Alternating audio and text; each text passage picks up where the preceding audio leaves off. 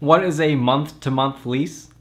A month-to-month lease is exactly what it sounds like. A one-month lease that extends or automatically renews on a monthly basis, unless and until either party provides notice of non-renewal.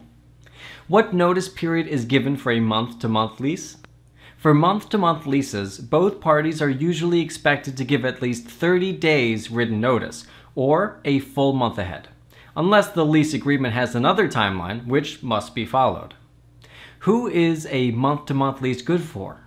If either due to life circumstances or the unknown, you cannot commit or do not wish to have a lease for a longer duration.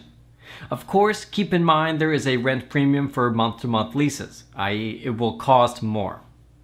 Also, if you know you will only be around for less than 30 days, it may be more worthwhile checking into a hotel where there is no lease. If you expect to be in a particular environment for a while, it may be better to consider a longer term, i.e. 4 to 6 month lease, to get a better rate without locking you in for the long term, if available.